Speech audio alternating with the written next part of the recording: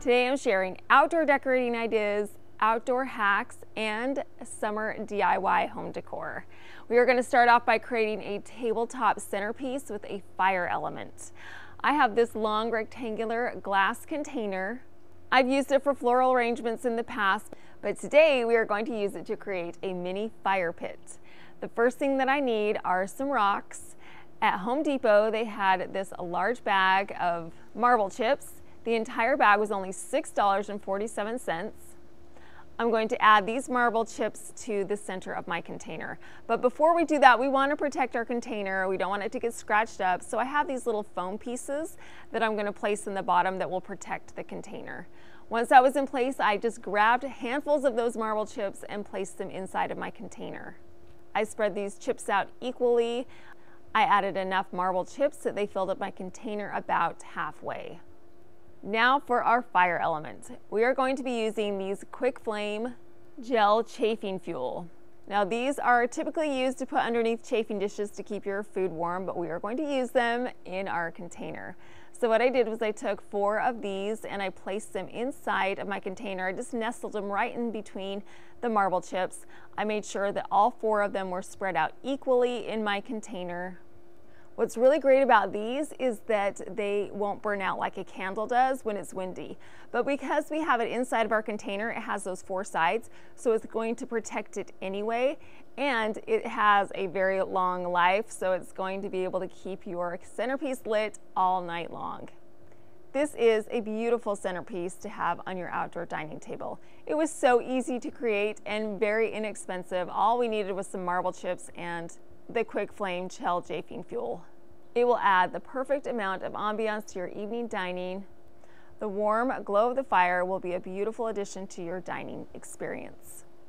So not only does it have the perfect amount of ambiance, but it's double duty. Not only is it a centerpiece, but it's also going to help you in your dessert. What you can do is get some sticks, put some marshmallows on them, and create some s'mores right there at the table. Let's move on and create another very inexpensive, super easy lighted centerpiece. This time we're going to start off with some Dollar Tree vases. These are the taller vases, and what we're going to do with these is just simply get those marble chips and place those inside as well. So I grabbed handfuls of these marble chips and placed them into both of the vases about 2/3 of the way up. If your vase was large enough, you could add some chafing gel to the top and have a fire element that way. But what I'm going to do is get some puck lights. I found a package of 2 at Dollar General. These are so great for outdoor ambiance because all you have to do is just press them and they turn right on and you've got some light. I'm going to take my puck lights and I'm going to place them right on top of the rocks inside of my vase. And now we have another way to add ambient lighting to our outdoor dining.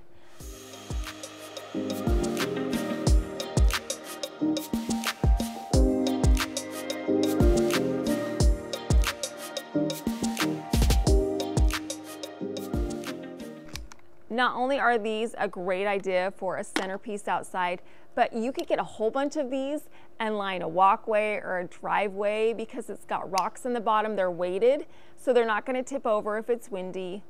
And it would be a very cheap, beautiful way to light up a pathway. So now we're going to set our dining table outside. What we're going to do is start off with a cream placemat. This is a nice neutral backdrop, and then I'm also going to put down a gold vinyl runner in the center. To create our place settings, I'm going to get a pink charger, and on top of the charger I'm going to place this blue and white gingham resin plate. This is such a fun summer design and color scheme. So I'm just going to pop this plate right on top. And then to tie the color scheme that we're going for together, I have these little mini square plates that have some birds and branches, little leaves on them that have the blue and the pink and some pops of green on them. This plate will make our table setting cohesive. And because this is a summer outdoor setting, we are going to go bold in our color choices. So I'm going to use this hot pink napkin. Now I don't typically go for the ultra bright color scheme, but summer is the time where you can get out those vibrant colors and use them to your advantage. I pulled our napkin through a wood beaded napkin ring. This napkin ring gives this place setting a casual feeling, and it also adds to the summer vibe.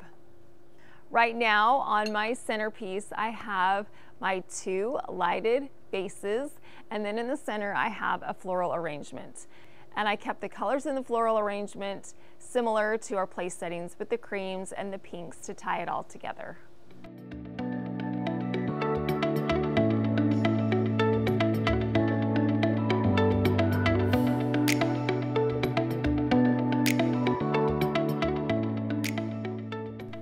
I like to give my guests a parting gift when they leave so they have something to remember our evening together. The parting gift that we're going to give our guests this time is a flower.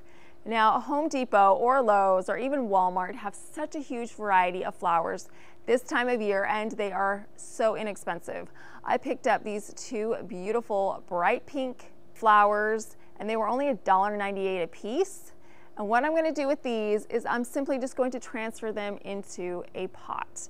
This is just a plastic pot, very inexpensive. And then I got a tulle ribbon and wrapped it around the container and tied it into a bow. Now I can take my potted flower and place it next to each one of my place settings.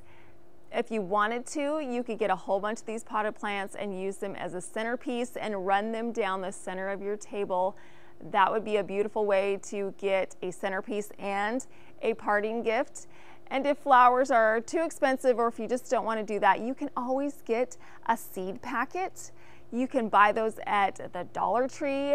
You can get them very affordably and just tie a ribbon around those and place them in the center of each one of your place settings. That would be another easy, cheap way to give someone a gift. Either one of these options would work and be a charming keepsake for each one of your guests to take home. Our next hack is also going to help us to organize our paper towels. This week, we are having a family reunion at our house, and I'm going to have 15 people staying here the entire week. So we're going to be outside a lot, doing a lot of fun things, but it's hot, so we're going to be having a lot of snacks, popsicles, all kinds of stuff. So having paper towels outside is going to be essential. So what I'm going to do is I'm going to get a hanger. This is just a plain white hanger and some wire cutters. I'm going to cut this hanger right in the middle. Okay, now it's open like this.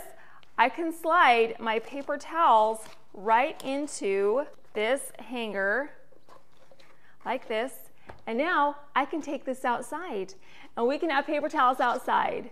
So this is going to be great for snacks. This is also going to be awesome if you had a project going on in your garage, you wanted a temporary place to hang some paper towels. Just get a plastic hanger, put your paper towels on it, and you have a great organizer.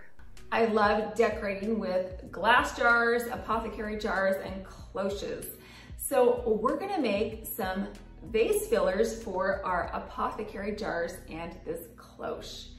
We're gonna start off with a wood round. I got this package at Michael's. We're gonna be using 4 of them. What we're going to do to these wood rounds is we're going to Mod Podge some tissue paper over the top.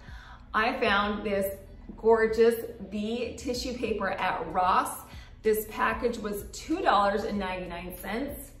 This tissue paper was actually my inspiration for this whole design. I love these gold bees on this tissue paper. I'm going to cover both sides of my wood rounds. So what I did was I folded my tissue paper in half.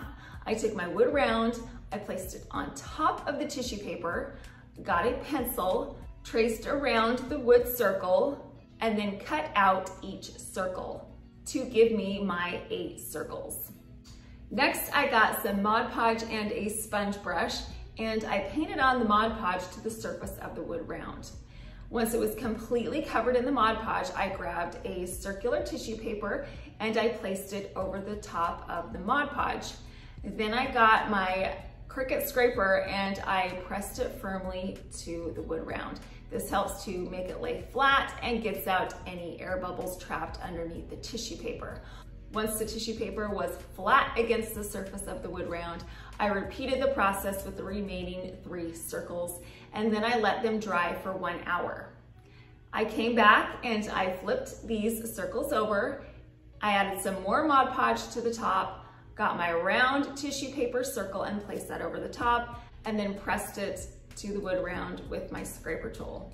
Again, I repeated this process with the remaining 3 circles, and then I let it dry for another hour. My tissue paper extended slightly beyond the edge of my circular round.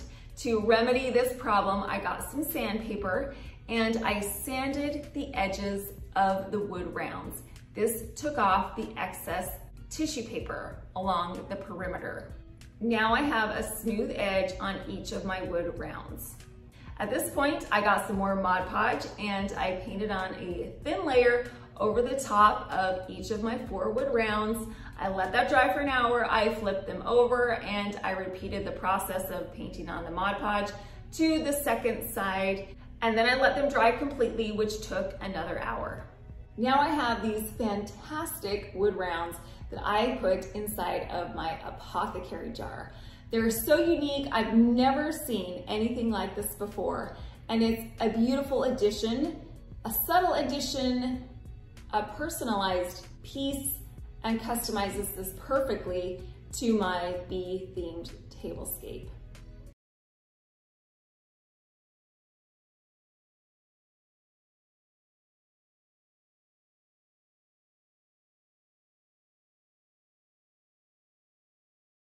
Our next project is another filler for our glass apothecary jar and our cloches. I found these glass orbs at Ross, and we're going to customize them to fit in with our theme. The way we're going to do that is by creating a vinyl decal. I just got a stock decal of a bee on my Cricut Design Space. My Cricut Maker cut it out on some gold removable vinyl. I'm using removable vinyl so I can take this decal off and use these glass orbs in a different holiday or season. So what I did is I just put this bee decal in the center of my glass orb. I pressed it firmly to the glass, and then I removed the transfer tape. I repeated this process on my second glass orb, and I love the way that this bee decal elevates the look of these glass balls. Now I'm going to add my bee rounds and my glass orbs inside of my jar. I also added some twine covered balls and some raffia covered smaller decorative balls. I put all those inside of my jar, and then I placed my apothecary jar on top of a marble riser to give my jar some height. Now that our glass apothecary jar is completed, we are going to move down here to our cloche. I took my cloche and I added that second glass orb to the center. I put another one of those wood rounds with the bee tissue paper and a raffia covered smaller ball. I placed the glass cloche over the top of a hexagonal marble tray. It looks like a honeycomb. I'm thinking I've got bees on the brain. So that contributes to the overall feeling of the bee in the display. And then around the top, I placed a glass tassel garland.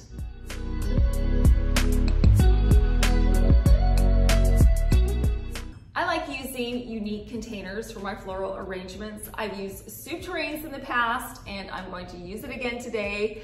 In fact, this particular soup tureen I've used more for floral arrangements than I have for soup. So it does double duty. I love the shape of this soup tureen. It's an oval shape and it has a gorgeous detail on the front. I like using the tape grid method. It cuts down on floral foam and it holds my flowers upright and in place. So I created a tape grid over the top of my soup tureen container. The florals that I chose for this arrangement are wisteria, hydrangea, and some roses. I'm gonna start off with my wisteria. I took my stem of wisteria and I bent the stem, and then I placed it inside of my tape grid. Next, I took my French blue hydrangeas and I placed those in various areas throughout the arrangement. And finally, I got my cream pinky colored roses. I took those individual stems and I placed those sporadically throughout the arrangement. The final addition that I'm going to make to this arrangement is some lamb's ear. This lamb's ear is so pretty and it has a velvety touch, which adds a great texture to this arrangement. Again, I just placed those lamb's ear stems sporadically throughout the arrangement, filling in any vacant spaces. Now that we're all finished, I placed my beautiful floral arrangement right here in the center of my tablescape. I love the way that this floral arrangement brings in some freshness, brings in a natural element, and it really elevates the entire look of this tablescape. Let's move on to our free printable. Now, it's been a while since I've done a free printable, so I figured it was about time. What I did was I just created this French bee design and I printed it out. The frame that I'm using is a mirrored frame, which coordinates with the frames that I have on either side of my large mirror. I purchased this particular frame at Home Goods. I took my French Bee Printable and I placed it in the center of my frame. I got some double-sided tape and I placed a piece at the top of the picture and one at the bottom. The tape will hold the bee picture in place. After my print was in the frame, I simply put the back piece of the frame back on, and now I have a beautiful printable. I placed my picture on top of a black frame holder, which elevates the piece and gives another element of height variation to my tablescape. This was such an easy and affordable way to theme this tablescape. All I had to do was create this particular picture, put it in a frame that I already had, and display it. The only additional piece that I added to my tablescape was this finial right here. I placed it on top of an upturned napkin holder to give it some height. I love how it's antiqued and a little distressed, which adds to the French feel that I'm going for. I am so in love with the way that this tablescape turned out. It's a subtle theme that I can leave out all summer long, and it does give off those summer vibes in a unique and classy way. We're gonna start off by dressing our outdoor dining table. I love having a dining table outside. So what we're gonna do with our table, first of all, is that we need to wash it because it's been out here for a while and it's dirty, it's dusty, it needs to be cleaned. So I'm gonna wipe it down really well, and now it's prepped and ready for us to set the table. You can go in so many directions when you set an outdoor table. What I'm gonna do is put some placemats down and a runner. These are gold and they're geometric, they're really bright and airy for summertime. On top of my placemats, I'm going to put some plates. These are white plates with a silver rim around it. And then in the center of those plates, I'm going to place a shell plate. These are adorable. I got them at Michael's a couple years ago and I love the way they look. They really bring in that outdoor summer fun element. On top of that, I have some cloth napkins. They're teal and sea blue, just perfect for the look that I'm going for. And I put a gold napkin ring around these napkins and placed them in the center of the shell plate. And then of course we've got our cups and our cutlery that we're placing on each place setting. And then for our centerpiece, I'm going to be using 2 lanterns with some battery operated candles in them and a white floral arrangement in the center. And just like that, look how elevated this dining table looks. Being outside gives you that opportunity to get that fresh air in. You've got beautiful scenery. Dining outside is also perfect if you have a whole lot of guests, because you can just pull up chairs and people can be wandering about and you have that extra space to entertain. I also love the change of scenery from dining inside to dining outside. It gives you a little bit of variety. Being in nature and enjoying a meal outdoors can help you feel more relaxed and calm. Plus, I can have the fountains on in the background, and I love listening to the sound of the water trickling into the pool. It definitely elevates the entire dining experience. My next tip is to have several different conversation areas. I have, of course, this dining table right here where people can sit and eat and enjoy each other's conversation. But I also have a love seat and 2 chairs with a coffee table where people can sit and relax and stay there for hours and hours and hours. And then I have a more intimate seating arrangement over by the hot tub. I've got 2 chairs over there where you can have a quiet one-on-one conversation. You're going to want to measure your space before you go buy your furniture. That way you know that it's the right size. It's not too big, it's not too small. You're also going to want to get comfortable furniture because hopefully, like me, you like to spend a lot of time outside and you want to be comfortable while you're doing it. And along with that, you want to make sure you have really durable outdoor fabrics on your furniture. Another way that makes your outdoor space feel so luxurious is by using a fire pit or some kind of fire element. I love the way the warmth of the fire glows in your space. It illuminates things, and it also can bring warmth to your space, which can extend your outdoor living season. If it can warm you up just a little bit, that means you can stay out there even longer. It creates a cozy and warm atmosphere so you can sit and chat for hours and hours and hours with your friends and your family. It also, of course, provides light, which is fantastic when you're outside, especially at night. I personally do not have a fire pit in my backyard, but I have done something to get that same fire element in the past. I headed to the Dollar Tree and I got some food warmers for chafing dishes. And I got a wooden box and I filled it with some rocks, and then I put these food warmers in the box, and then I made some s'more sticks.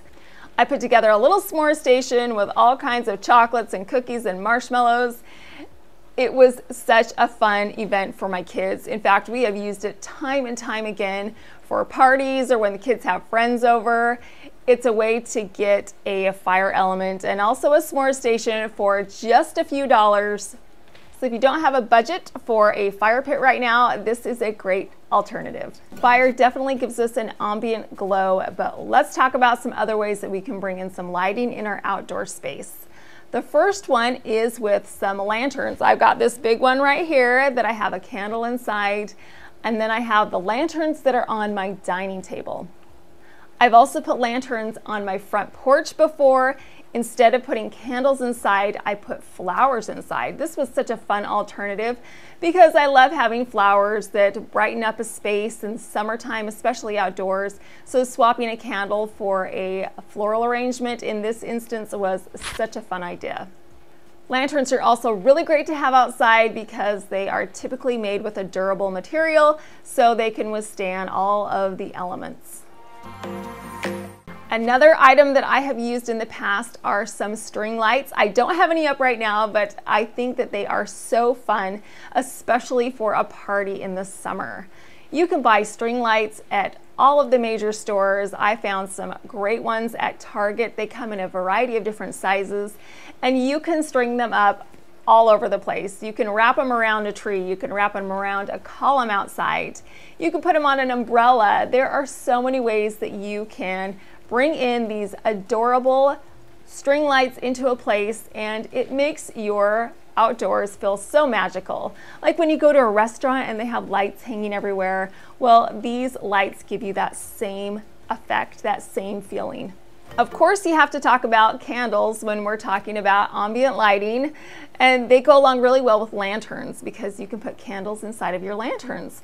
I have a large candle inside of this lantern right here, and then I also have some battery operated candles in my lanterns that are on my dining table. Another thing about candles is that you can get some citronella candles that will keep those bugs away when you're outside. You can also get a candle that has a tropical scent, so you feel like you're on a tropical vacation somewhere and smelling the pina coladas. Another way that you can entertain beautifully outside is by bringing a little bit of the inside outdoors. What I have is this gorgeous bar cart that I have wheeled outside, and it's going to be a great place to put my drinks and some snacks. On top of my bar cart, I have a bowl that I filled with ice. Now, if you don't have an ice bucket, just get one of your large kitchen bowls, fill it up with some ice, and then put your drinks inside. I put in some peach flavored sparkling water, and then I also have some cookies that I put on top of a cake stand and covered with a cloche.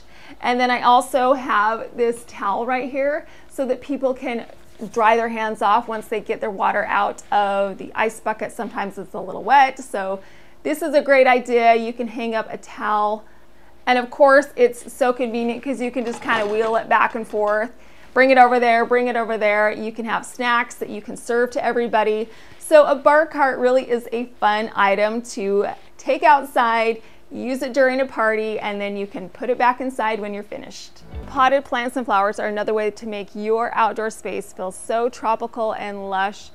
Now, for many of you that know me and have been with me for a while, you know that I am no gardener. I cannot keep anything alive, and by the good graces of the Florida sunshine and the rain, I have some flowers that have been alive for a very long time, no thanks to me. But if you are a gardener, I can imagine that your space would be beautifully decorated with all kinds of potted plants and flowers. Using flowers are a great way to bring in a bright pop of color. You can select flowers in a theme. You can go with a sunset theme or a spring theme or a neutral theme.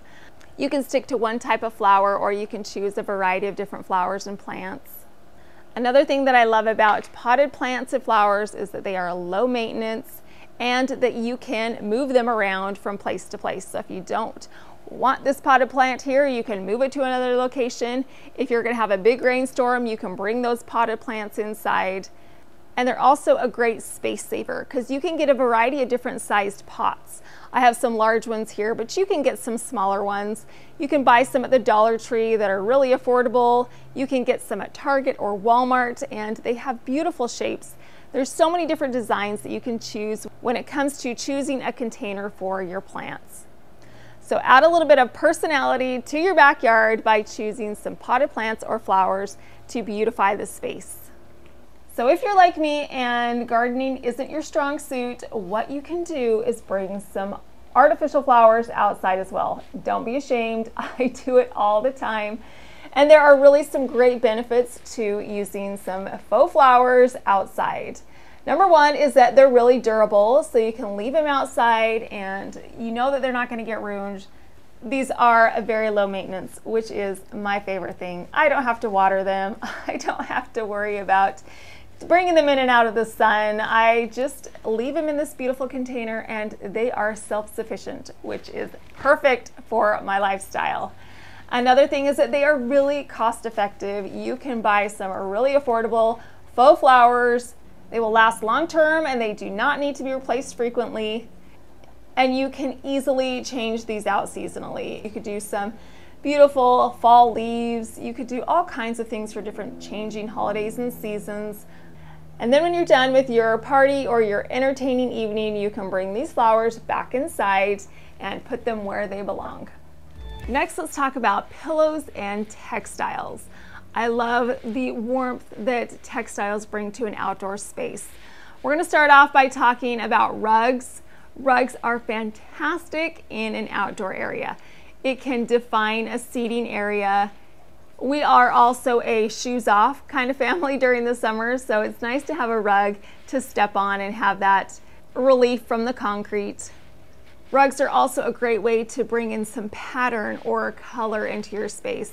If you have a specific color scheme that you're going for, a rug is a great way to introduce that color or reinforce that color in your outdoor space.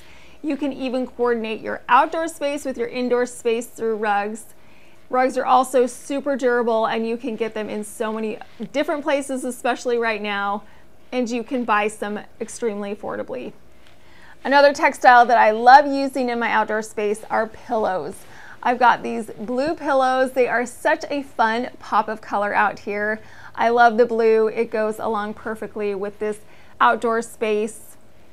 Pillows are great because if you're sitting in an outdoor space for a long period of time, you want to be comfortable. So pillows are great for that. You're also going to want to make sure that if you do get some pillows for your outdoor, that it's covered in some durable fabric. Make sure it's an outdoor fabric that can withstand all of the elements that come along with being outside. So pillows are a great way to enhance that functionality and comfort of your space outside. Another way to keep comfortable outside for long periods of time is by making sure that you've got some blankets outside. I like to bring a basket full of blankets outside when I entertain, especially in the evening time. That way people can cozy up in these blankets, stay comfortable, and keep warm. Now, it doesn't really cool down a whole lot here in Florida during the summer in the evening time, but I know in the majority of places it does. I put my blankets in a large basket that has handles on it. That way I can move it in and out of the house. You can also put towels in baskets like these just to fill them up. It's a great and convenient way to organize your towels. You can easily bring them in and out of the house. Once everybody's done using your towel, you can put it in the basket, take it to your laundry room, and put everything in the washing machine. So baskets are a great way to organize some textiles outside, your blankets, your towels, and it can also be a great way to bring in some color and overall just make your space feel just a little more luxurious. You could also get some smaller baskets to organize your toys. You can put all your pool toys in here, your frisbees, some games. You could even store some refreshments in baskets during a cookout. There's a lot of things you can do with baskets. You can use some woven ones like this, or just get some plastic ones at the Dollar Tree. Those are really easy to clean, and you can get some pretty decently sized bins and baskets at the Dollar Tree. So if you want to organize your outdoor space, using baskets are a fantastic idea. Let's talk about the #1 way to make your space feel more luxurious. It is to keep it clean. That is a dilemma here because we've got so many kids and so many activities, and obviously we've got rain and dirt and all kinds of other things. So keeping your outdoor space clean it's a problem, right? We've got to keep on it all the time. But when you do, gosh, does it look amazing? So if you're having a hard time getting the motivation or the energy to really want to get out there and clean, I have some suggestions for you. Plan a party, because if you have a party and people are coming over, guess what? You're going to clean that outdoor space. And guess what I had to do? I had to do a YouTube video in order for me to really roll up my sleeves and get to work out here. But what I did do was I recruited my family to help, which is what you can do too. Got my boys helping me. Good activity for a Saturday afternoon, right? Get out and get some chores done. Yeah.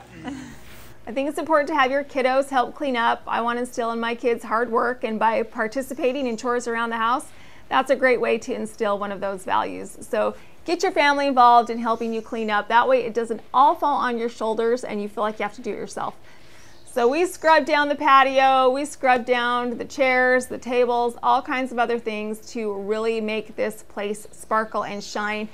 After a long winter and spring, your space can get pretty dirty. And so just get the broom out, clean up everything. It will make your space look 100 times better, just like mine did when we were finished cleaning up.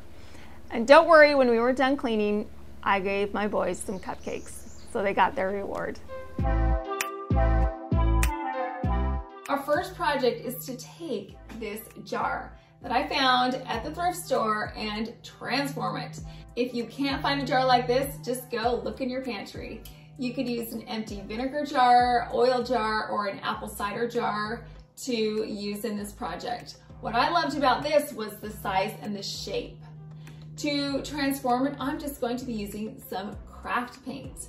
I got some white, gold, and navy craft paint at Michael's. Do not worry about getting anything fancy for this project. The cheapest craft paint you can find will work. The first thing I did was I took my white craft paint and I squeezed about half the bottle of paint into the jar. I let it run down the sides, and depending on the size of your jar is the amount that you'll need. Once I was finished with my white paint, I moved on to the gold paint and I squeezed that paint into the jar and let it run down the sides.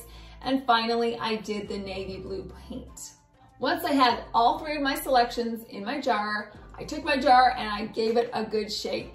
Shaking the jar will marbleize the paint and softens the edges from one color of paint into the other. You could also gently roll the paint around, but it takes longer and I'm impatient, so shaking it worked for me. Once it was completely covered in the paint on the inside of the jar, I flipped it upside down and let the excess paint drain out into a plastic cup. I left it upside down overnight to drain all of the paint out and also to let it dry. The next morning I flipped it right side up and I loved the streaks that it left. The striations were so pretty and the marbled effect was gorgeous. This paint technique elevated this glass jar into something that you would see at the Pottery Barn or Anthropology for an exorbitant price. And all we did was we took an empty glass jar and filled it with paint. How easy is that? And I love the way it looks. I took the lid that was on the top of the jar and I decided I wanted to spray paint it gold. So I used some Rust-Oleum gold brass spray paint. I saturated the lid in the paint and then I let it dry for 20 minutes. I wanted the lid to be gold just in case I wanted to leave the jar as is. I could add it with several other jars to make a display, so I wanted to have that option. I wanted to add one more touch to this jar, and that was to add a chain detail, kind of like these links around the neck of the jar. I used my scraper tool to press the vinyl firmly together and then my weeding tool to first get those circles out, and then I pulled the excess vinyl away from the border. Once I transferred the vinyl onto the transfer tape, I took it and I placed it around the neck of the jar. I got my scraper tool and I pressed the vinyl onto the jar. Then I removed the transfer tape. I love this additional touch. I wanted to elevate this jar even further, but I didn't want to cover up the beautiful striations, stripes, and marbling from the paint, so this nautical chain detail is a fitting accent. Finally, I added 2 stems of gold branches that I got at Michael's. They remind me of coral, so they fit in perfectly with the nautical and coastal theme.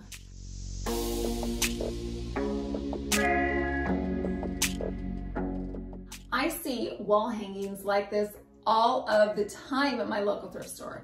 All it is a giant piece of wood with a picture on it. So we're gonna turn it into a blank canvas so I can hang these 3 pieces of coral art. The first thing I did was I took this board outside and I got some gold Rust-Oleum spray paint. I painted a thorough coat. I covered up that flower really well in the paint. I sprayed along the edges and I made sure that the top surface was completely covered in the paint, and then I let it dry for 30 minutes. I repeated the process with the second coat of paint. I fully saturated the sides and the top of this wall art one more time to make sure that it was 100% gold, and then I let it dry overnight. If you can't find a piece of wall art like this, just go to Lowe's or Home Depot and buy an inexpensive piece of board there and paint it. It'll be just as affordable, and it will be a great neutral backdrop for you to add whatever piece of art that you would like to the top. So I'm going to add some coral art, and I got these frames which are going to be perfect in my display. The white and the gold, I got these at the Dollar Tree. To the glass, I'm going to add some coral. On my Cricut design space, I hit New Project, I clicked Image, and in the search bar, I typed in coral. Several options came up. I scrolled down to this because it had 3 distinct coral shapes. I selected it and clicked Insert Image, brought it to my design space. I hit Ungroup so I could separate them. I didn't need this outline, so I selected and deleted it. Then I selected the red coral. I went to the size and I knew the width that I wanted was 6 inches. So I typed 6 on the width and it auto-filled the height. I selected my second coral, typed 6 on the width and it auto-filled the height. And then finally I selected my third coral. I typed in 6 on the width and it auto-filled the height. At this point, I went over to Make It. It sorted it onto my mats. There are 3 mats. I clicked Continue, which brought me to my materials selection. I selected vinyl, and then I did more on the pressure. To ensure my vinyl stays firmly to the mat, I'm adding a little bit of blue painter's tape to the corners. I loaded the vinyl into the mat by hitting the flashing arrow button and then started the cutting by hitting the flashing C button. It loaded this into my mat and began the cutting process. Once it was finished, I hit the flashing arrow button, which released my mat, and now I have my coral. On my design space, I selected the second mat and it began cutting that. Once it was finished, I selected the third mat and it cut that coral as well. Once I was finished with the 3 corals, I hit finish on my computer. I removed the excess vinyl away from the coral with my weeding tool. I just pulled it away and it came right up. Then I had my coral. I took my transfer tape next, peeled it away from the backing, placed it in the center of my vinyl coral, and then got my scraper tool and pressed the transfer tape firmly to the vinyl, and then removed the backing from the vinyl. I took the glass out of the frame, then I put my vinyl coral in the center. I got my scraper tool and I pressed it firmly to the glass, and then I removed the transfer tape. Are you guys ready for those free printables? Well, it's time. The backdrop that I have on these frames, I created. I wanted a white and gold and navy, kind of different colored blues that reminded me of waves, so I just made it myself. If you would like to use these printables as a backdrop in your art, I will leave a link in my description box so you can print them off and have them at home. I'm going to place the glass back into the frame, then I'm going to get my first printable, lay it behind the glass, and then replace the backing. Once my first piece of coral art was finished, I moved on to the second. I added the vinyl coral to the glass. I put my second printable behind the glass and placed everything back into the frame. And then I repeated the process with the third coral. I added it to the glass, put the printable behind, and then placed the backing on the frame. And now I have 3 very inexpensive pieces of coral art. You could stop here if you wanted to. You could hang these up on a wall and they'd be fantastic, but I wanted to create one singular piece of art. So we're gonna pull back in this wall art that we spray painted gold.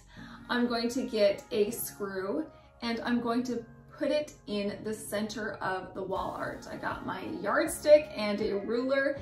I measured the middle and then I screwed it in with my screwdriver. On the back of the frame, there's a little hook and I just hooked that right onto the screw. Then I measured my second placement for my second screw, screwed that in, added the middle piece of coral art, and finally I moved on to the bottom piece. I measured it once again, added that screw, and then put that frame right on the screw. Now I have one singular piece of art. How gorgeous is this? Again, if you are at some kind of department store, this would be so expensive.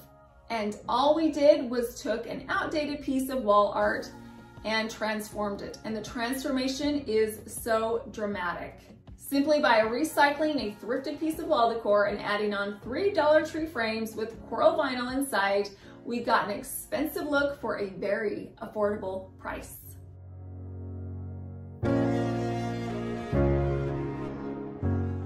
Initially, what caught my eye with this container was this blank space down below. I thought, how fun would that be to fill that with some sand and some shells and customize this piece into a nautical themed base. The first thing that we're gonna do is create a sleeve to go on the inner container. There are 2 containers, one that's on the inside and one that's on the outside. So we're gonna put the sleeve around the inside container. I found some wrapping paper at the Dollar Tree. It has a lovely gold accent and it contrasts with a tan, almost butcher paper, which I thought was reminiscent of sand. I added some double-sided tape to the container and then placed my wrapping paper over the top of the double-sided tape. Once it was wrapped around the container, I trimmed off the excess wrapping paper around the bottom.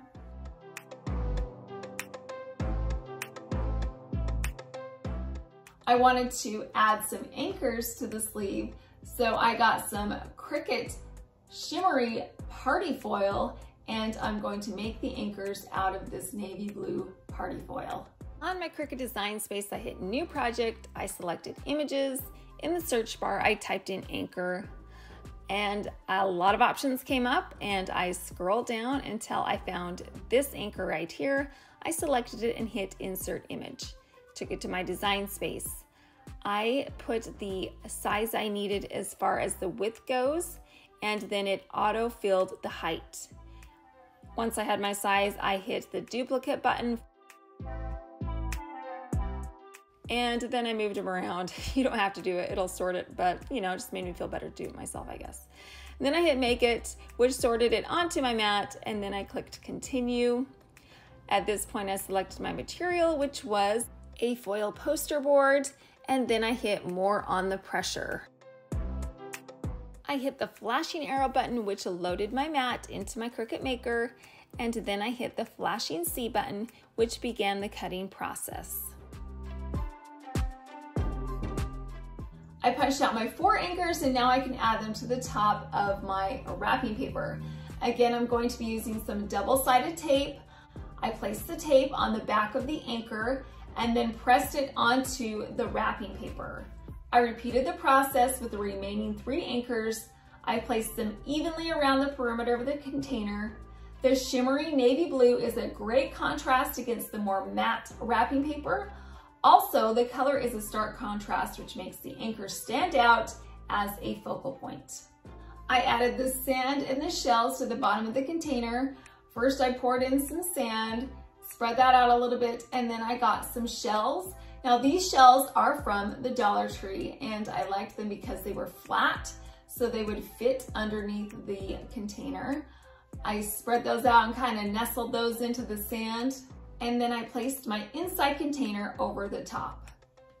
I'm adding a variety of hydrangeas to this arrangement. I love using that tape grid method, so that's what we're gonna do. I got some Scotch tape, and I ran 2 lines of Scotch tape from left to right and 2 lines of Scotch tape from the bottom to the top to create my grid. I'm adding a variety of hydrangeas to my arrangement. I actually got these white hydrangeas at the Dollar General. I never look for flowers at the Dollar General, but I saw them the other day and they were only $1. So I'm definitely gonna look at the Dollar General for flowers from now on. I also had some blue hydrangeas from the Dollar Tree. I also love using the method where I bend the stems. So that's what I did. I took the floral stems, folded them in half, and then wiggled them into the spaces between the tape grid. Once all the hydrangeas were in place, I added a few leaves to complete the arrangement.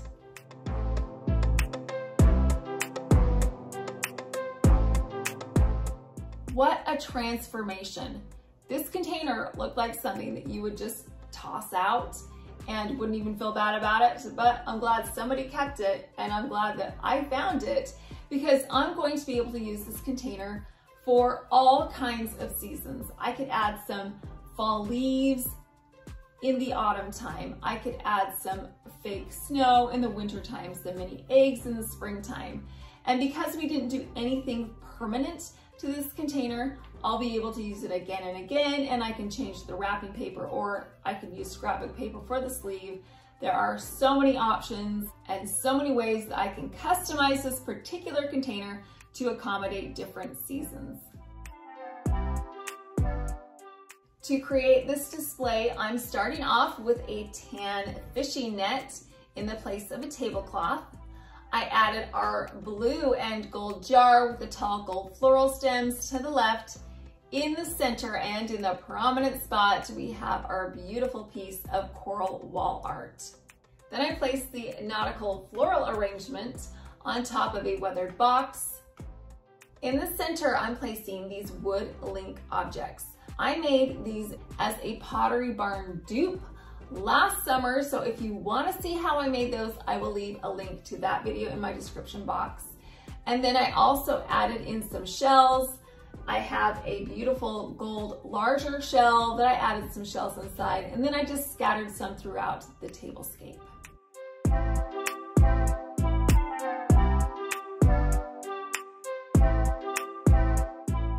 first thing we're going to do is make a runner out of our greenery. Now the benefit of living in Florida is that you have a beautiful greenery all year long.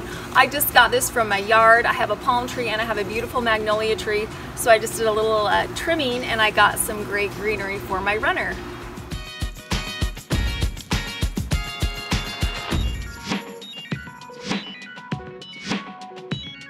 I'm placing the leaves on top of each other and I'm staggering a bit so they look a little more natural and organic. And I'm leaving some gaps in my table so that I can put my hurricane candles and little votive vases. I'm placing my hurricane candle holders symmetrically in the center of my runner and interspersing my magnolia flowers between.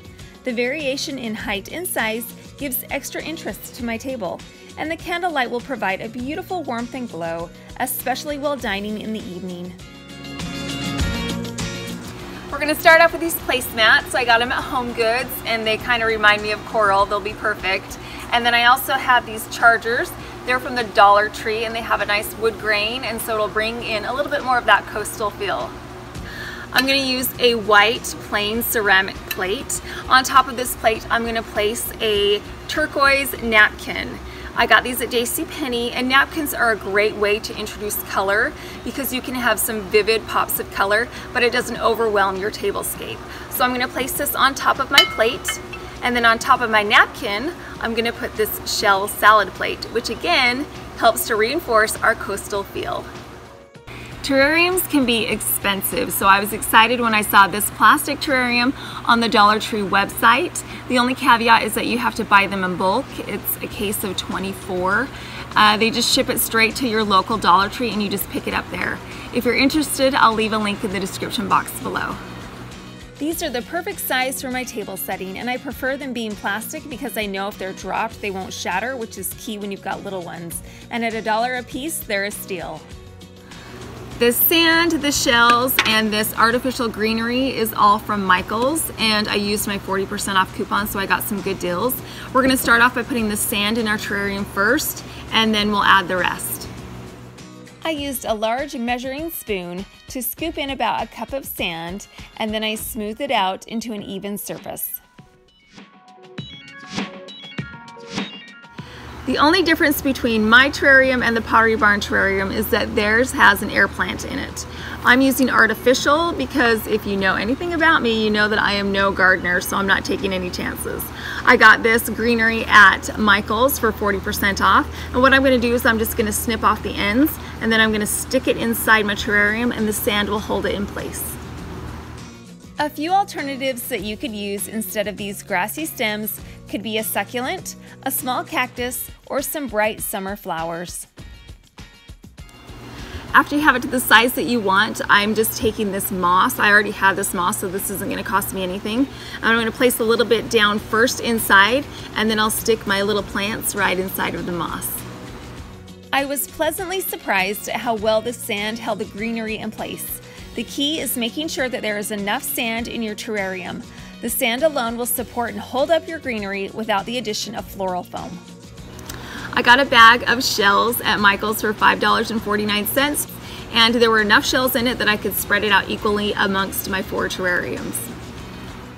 These shells were a perfect match to my inspiration piece shells. I simply spaced them evenly around my greenery to provide that beachy nautical feel and finishing touch.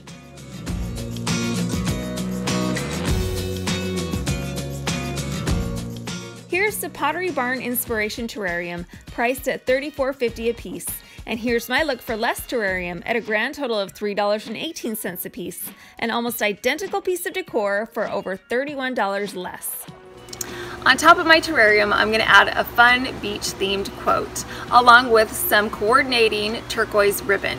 You could just leave it plain, but I like adding a little extra. You could put the menu on there, you could put place cards, or you could put your favorite beach that you've traveled. And this is a perfect favor for your guests to take home. I know that I would love to take this home, and for $3.18, it's the perfect price. I printed off one of my favorite summer sayings and punched out a hole in my paper so I could thread my color-coordinated ribbon through. You could also use a nautical rope, twine, or a multicolored ribbon, whatever fits in best with your color scheme. It's time for summer outdoor entertaining, so let's wow our guests with a memorable coastal and beach-inspired dining experience. From bright tropical greenery to an individual terrarium, your summer table setting will be dressed to impress. Now, the container that I'm using for my flower arrangement is from Home Goods, and it was originally $19.99, but I got a screaming deal on it. You could see it had been marked down a couple of times, and I picked it up for $4.50. And it's a blank slate, so it's gonna go with so many different seasons and pieces of decor. So I'm going to do a semi-permanent treatment to this container. What I did was I got a fishing net at the Dollar Tree, and I got some double-sided tape. Now I took this double-sided tape and I put it along the length of my container, and I did it all around the perimeter, so I had strips of double-sided tape so I could then take my fishing net and begin to wrap it around. Now I started at the bottom and I took the net and I pressed it firmly onto the tape, and then I just coiled it around the container. Every time I got to a piece of double-sided tape, I just pressed it firmly against the tape, and it held it so nicely in place. The double-sided tape is a great option to use instead of hot glue or other kinds of glue, because at the end of this season, I can take this net off and use the space for another project or another piece of home decor. Once my container was covered in the netting, I got some floral foam and I pressed it inside, and then I got some reindeer moss and I spread that over the entire surface of the top. I got some floral pins and I pressed that over the top of the moss to keep everything in place. I purchased my hydrangeas from the Dollar Tree. I got this pretty coastal blue hydrangea and kind of a pear colored hydrangea, and they're gonna be perfect for my beachy feel. So what I did with my hydrangeas was I wanted to have them kind of mimic the container, just kind of low and round. And so I got some tin snips and I trimmed down the stems. On the green ones, which I'm starting with first, I cut those down to about an 8-inch stem, and then I placed one bunch on the left-hand side and one bunch on the right-hand side, and then I moved on to these pretty blue ones and I trimmed those as well. These were more like a 10-inch stem, and then I put the hydrangeas in the front and in the back, so that way I have a lovely, as you can see, I kind of turn it and you get the pretty flowers all the way around. So after my hydrangeas were in place, I wanted to add some leaves. I got these stems of greenery at Michael's, and it's just another bit of color that you could add to it and interest. So I just placed those in some vacant spots. And then the final piece was to add these shells. Look how cute those are. So what I did was I just got some wooden skewers and I cut them in half. And because my shells were curled, I just took that wooden skewer and I just pressed it right inside the little hole, and it held it really snugly in place.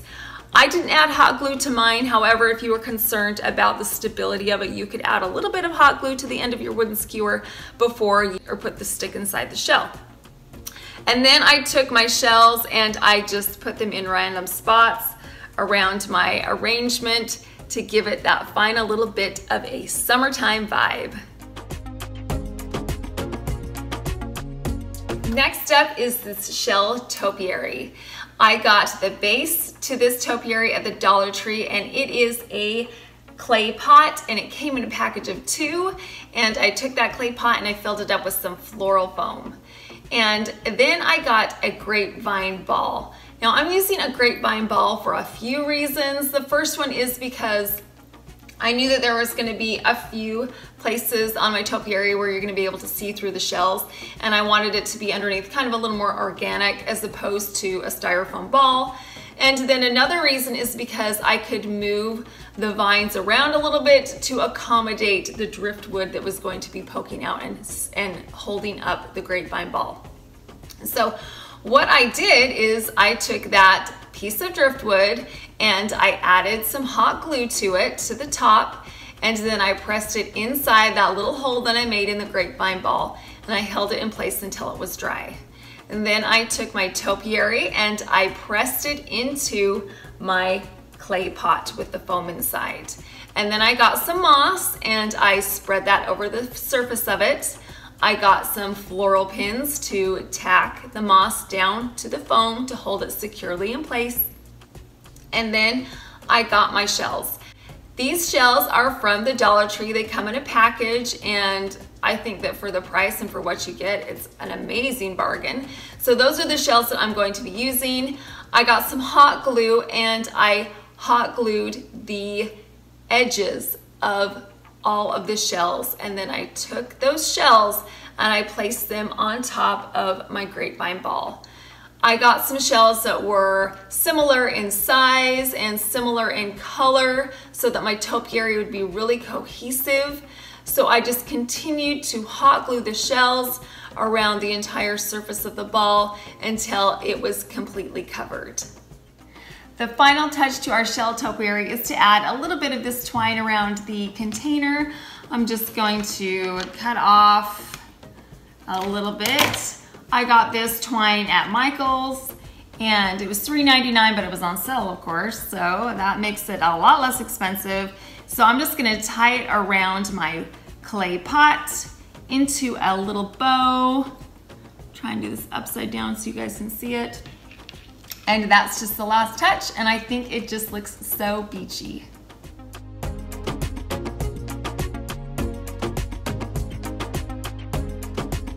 Next up is this nautical vase. It was a cinch to make. I started off with a vase that I got at the Dollar Tree, and then I'm using some rope that was left over from some wreaths that I made for the front door last summer. And I'm just using about a 4-foot long piece that was left over. I'm going to start off by adding a bit of hot glue to the end of the rope. I'm going to hot glue it directly onto the vase, and then I'm going to add a line of hot glue along the vase, and I'm going to press the rope into the hot glue.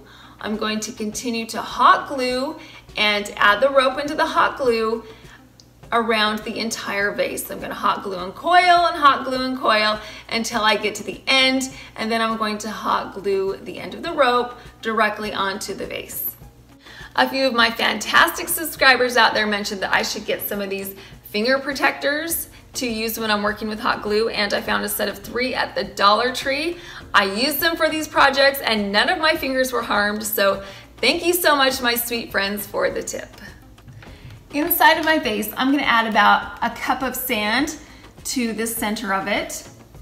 And then I'm going to add my flicker flame candle. I'm just gonna turn it on. I got a set of 5 of these from Amazon. They were really affordable. So I'm just gonna nestle that right inside of that sand, just twist it right in. And then I'm going to put some more of these shells, and I'm gonna place them so the shell side is out, and I'll just stick it right in between the candle and the front side of the vase. So I'll just do about 3 of those. Just pop those right down in. And then I could just leave it like this. It's beautiful like this, but I'm going to put it inside of my galvanized urn.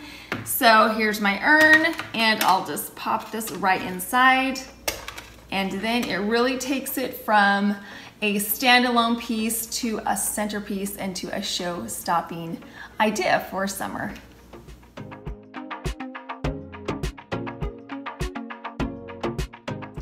You could make a whole bunch of these vases and line them up on your mantle or on your foyer table, or just cluster them together and make a centerpiece out of them. And the best part was the price. It was so affordable. The only money that I spent was to get the vase from the Dollar Tree. Today we are doing all things lemon. I will be making 3 easy lemony DIYs that will liven up your summer home decor or add a bright pop of color as a summertime centerpiece. My first project is a lemon and fresh magnolia centerpiece. I'm going to start off with 2 containers. You're going to need 2 different sizes. The first one needs to be glass. That way when you put the lemons inside, you'll be able to see through the glass and see the lemon slices. And then your second container needs to be able to fit inside of your larger container and still have a gap in between. Now I have about a 1/2 inch gap between my large container and my smaller center container, which is the perfect space so that I can place in my lemons. Now I have cut my lemons to about a 1/4 inch slice. Dependent on the size of your containers, you could do thicker or thinner, but what we want to do is we want to make sure that they can fit in nicely and still be tight enough that they will be able to stand up. So what I'm gonna do is I'm just gonna set my lemon slices right inside of my container. It's gonna be like playing Connect 4, only everybody's a winner. So I'm gonna make my first layer down at the beginning, at the base. Just put my lemons inside. And you want them to be tight, like right next to each other. So just kind of jam them in there. Get them as close as you can to each other without overlapping. So once your first lemons are down, what you're gonna wanna do is on your next layer, you're gonna wanna put it right in between, right in that dip. So it's kind of like you're stacking bricks. So just keep continuing to put those lemons in, stacking those lemons up until your entire container is filled with the lemon slices. Okay, now all of my lemon slices are stacked. I'm gonna turn it around for you so you can see how nicely they look. I ended up using 3 lemons, and again, that will vary dependent on how large or small your container is on how many lemons you're gonna need. So now I'm going to add some water to my large mason jar in the center. And then in the center of this, I'm going to use some magnolia leaves and flowers. I have a magnolia tree in my yard, and right now they are blooming. They are so beautiful. And so I knew that this was gonna be a perfect choice for my centerpiece. I have seen some arrangements with hydrangeas in there with a bunch of different varying colors that look so pretty as well. So just pick a flower that fits in with your decor and with your style. So I'm choosing to put them inside. I'm just gonna add them in. Oh, they smell so lovely, so beautiful. And because they have leaves that are kind of hanging down, it blocks the front portion of the lip of my container, so you can't really see that there's another container inside, and it's just gonna look so beautiful. This arrangement was so easy to make and so affordable. The only thing that I had to purchase were the lemons. I had everything else, and it's going to fit in perfectly with my home decor or be a showstopper as a centerpiece. The next project is going to start off with a Dollar Tree sign. The reason why I liked this sign was because of the greenery around the edges. It reminded me of lemon leaves. And while the saying is very lovely, we are going to cover it up with some pale yellow scrapbook paper. I got a measuring tool out and I measured a 4 by 8 inch piece. I traced it out and then I cut it out with my scissors.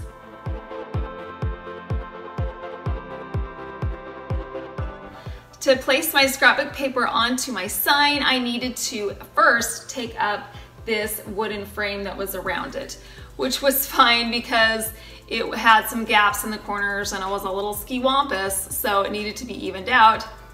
So I took it off using a razor blade.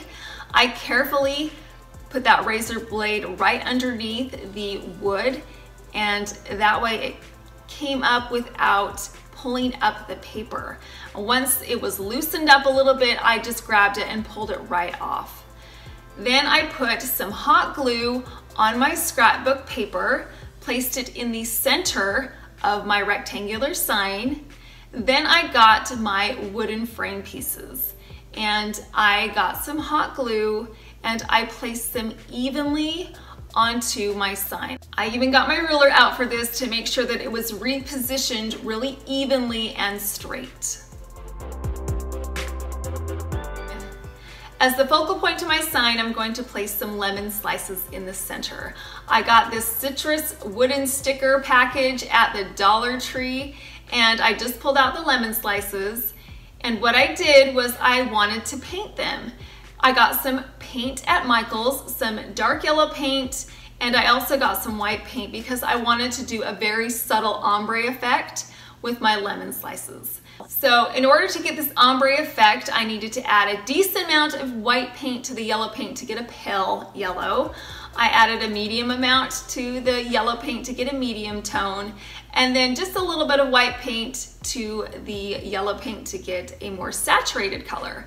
And then I got a fine paintbrush and I painted the rind of the lemon first, and then I did the lemon segments in the center. I continued to paint each one of my lemon slices until they were all finished, and then I let them completely dry, which was a few hours. After they were dry, I flipped them over and there was a sticker on the back, so I just took that sticker off and I replaced it with some hot glue, and then I hot glued those lemon slices in the center of my frame evenly apart from each other. For just a few dollars, I was able to make a custom sign that fits in so nicely with my lemon theme. Another option for a lemon themed centerpiece is this display. I got this container at Home Goods. It was on sale for $10 and I loved the pale yellow color on it. I also loved the size and the scalloped edges. I thought they were so pretty. In the center of my container, I've added in some floral foam, and I made a dome shape out of the foam. That way when I add my lemons, they kind of rise up a little bit and you'll be able to see each individual lemon. To the surface of my foam, I'm going to add some reindeer moss. Again, this is from the Dollar Tree. I use this almost in every single arrangement that I make. I would rather see some moss peeking out through my lemons or flowers or whatever it is, as opposed to seeing the foam. So what I'm gonna do with this moss is I'm just going to cover the surface of my foam. I'm just gonna put it on all around, and then to attach the foam and the moss together, I'm gonna use some floral pins. You can buy floral pins where almost any florals are found. I get them at Hobby Lobby. I've also purchased them at Michael's. This will keep the foam in place and stuck to the moss as well. Everything will be nicely secured together. Now that my foam is covered with the moss, I'm going to add some greenery. I got this greenery at Michael's and I'm gonna add it in 2 stages. I'm gonna put a few in right now, and then I'm gonna put a few in after the lemons go on. That way I have some greenery that's under the lemons, and then I have some greenery that's over the top of the lemons. So I'll just add a couple of, probably 3, and then I'm gonna add my lemons in. Now I got these lemons at Ross. I have seen them at Michael's. I've even seen some at the Dollar Tree, or you could use some fresh lemons. So what I'm gonna do is I'm just gonna evenly place these throughout my container. And again, because we have that dome in the middle, we'll be able to see them really easily as they kind of climb up the foam. So here we go. It looks pretty good, pretty even. And then I've got these gaps in between the lemons, as you see. And that's where the second wave of these greenery pieces are gonna come in. So I'm just gonna turn it. I can add some greenery pieces just all over. Just stick it in, and because we have the foam in there, the greenery will go in there really easily. Okay, now we've got our greenery inside, and the last bit that we're going to add are some chalkboard signs. I got these cute chalkboard picks at Michael's, and I wrote easy peasy lemon squeezy, because that's how easy this arrangement was. It was easy peasy lemon squeezy, so I'm just gonna poke those right in. I've added some ribbons in some pale yellow and chevron, and look how cute this arrangement. And again, it was so easy and really affordable to make. You could use any container, again, fresh or artificial lemons, and just a little bit of greenery, and you've got a beautiful arrangement for summer. Each of my 3 DIYs really were easy peasy lemon squeezy to make, and they were so affordable. They look so bright and shiny on their own, but together they look so cheerful and like a bright ray of summer sunshine. We're gonna start off with the tablecloth. This is actually a piece of Americana-inspired fabric. I just cut it and folded it to the size that I needed to fit my buffet table. And then on top, I'm gonna place this riser, so when I put my flag down, it will really be the focal point. To create this flag, you'll need a piece of wood. Mine is 24 inches wide by 12 inches tall, 2 strings of Dollar Tree starlights, and red, white, and blue craft paint.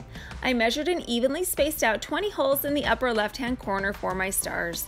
With a 1/4 inch drill bit, I drilled holes large enough so my lights would fit completely through.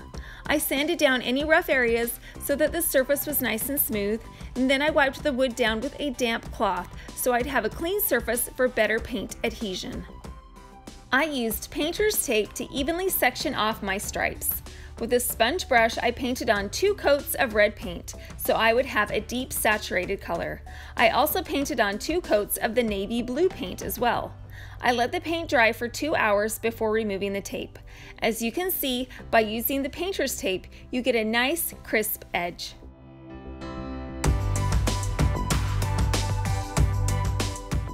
I taped over my completely dry red stripes so I could paint on my white stripe.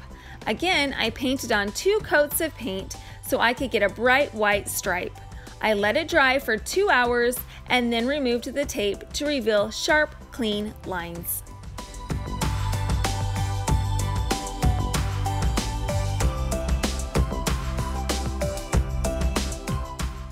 Once the paint is completely dry, it's time to add the lights. I simply poked my lights completely through the hole and pulled it through. Now these stars just pop on and off of the lights. That way you can easily put them in through the hole that you drilled. And you could just leave them off, but I like the stars on it because we have stars and stripes on our flag. Once you're finished placing the lights through the holes, just snap the stars back on. The stars will also help prevent the lights from sliding out through the back. Next, I used the same painter's tape to secure my battery pack to the back side of the flag. On this 4th of July, celebrate with some light up stars and bright colorful stripes. With this easy and inexpensive flag, this festive focal point is a great way to add a touch of patriotism into your decor. I'm gonna add these blue lanterns. I'm gonna spruce them up a little bit with some red, white, and blue chevron striped ribbons. And then inside I have some candles. And what I did was I put them on top of some tin cans, and then I wrapped some twine around the tin cans to give them a little more festive feel. The addition of this galvanized can and burlap ribbon topper give this lantern an Americana vibe, ideal for this patriotic holiday. These mason jars and tin cans I already had. I love repurposing household items into seasonal decor. What I'm gonna do is I'm gonna put some food in these, and then I'm gonna use these tin cans as bases and then as risers, as you've already seen, to put my candles on top of. Next time you have an empty can, don't throw it out. Just remove the label, give it a good wash, and create a rustic vase. To make these patriotic marshmallows, I found some red, white, and blue straws at the Dollar Tree. And all I did was I poked them into some large marshmallows, I dipped them into some white Wilton melting chocolates, and then I sprinkled some red sanding sugar over the top.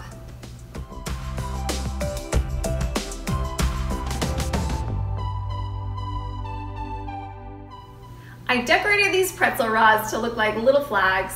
The first thing I did was I dipped the top into some white coating chocolate. I let it set for 30 minutes, and then I dipped it again in some blue coating chocolates. And after that was set, I flicked some little red stripes over the top, and I added some sanding sugar to the top to look like little stars on my flag. These were a cinch to make, but look impressive. The red, white, and blue colored melting chocolates help reinforce my holiday theme. I got these plastic goblets at the Dollar Tree, and all I did was I filled them up with some strawberry jello, topped them off with some Cool Whip, and then added a little bit of blue sanding sugar to the top. In place of jello, you could do a yogurt parfait, fruit cup, or strawberry pound cake trifle. Any 4th of July colored food or dessert would be a perfect addition.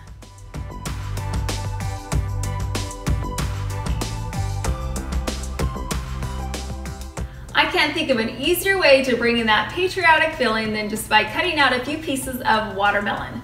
What I did was I used my star cookie cutter and I cut out some star shapes. And then I placed a wooden skewer through the center.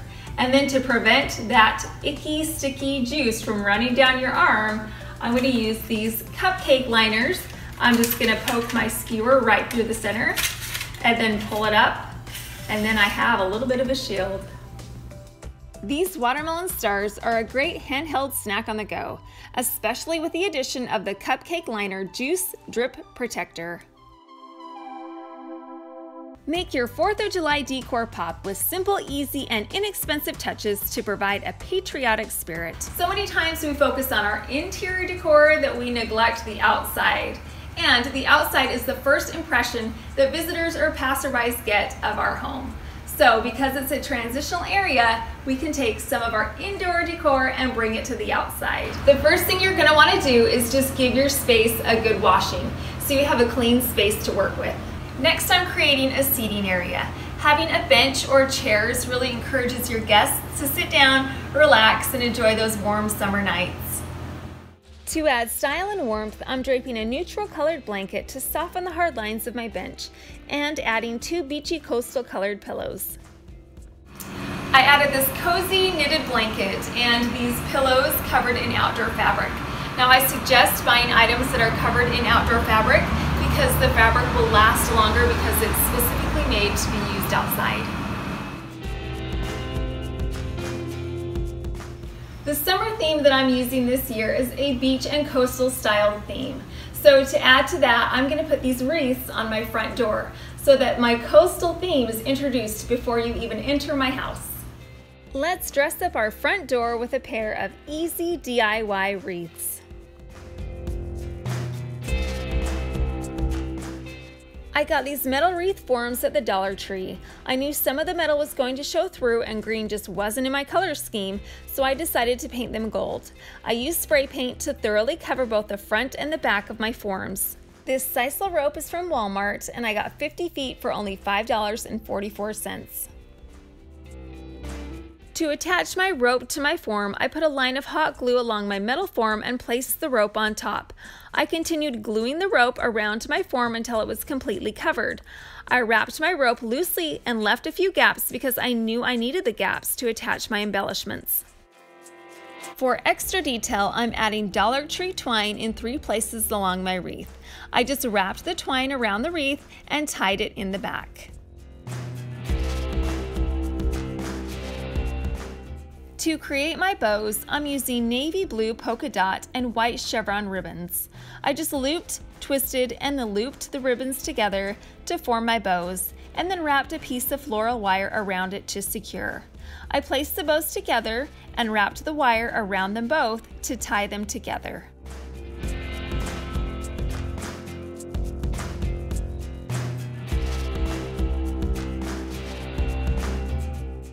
To attach the bows to my wreath, I threaded the floral wire through the gaps in my wreath and twisted the wires together to secure them to the wreath.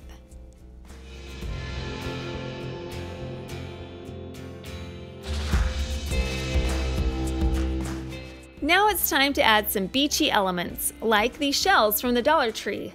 I simply hot glued several shells onto the center of my ribbons, which immediately added that coastal beachy vibe.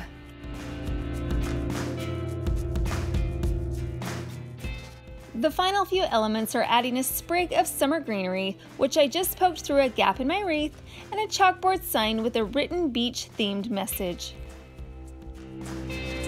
I'm using command hooks. I prefer these over the door hangers because once you put these on, they'll stay in place. Your friends won't doubt their welcome here when they're greeted by these wreaths. I purchased these lanterns at Target, and inside, instead of just using a candle, I decided to add some flowers. I also put some of this fabric, the coordinating fabric, on top. You could also use a potted plant, or you could add some more candles, or you could add some decor that fits in with your theme. Adding flowers inside this pair of lanterns is a cute, unique way to display your flowers and an alternative to just using candles.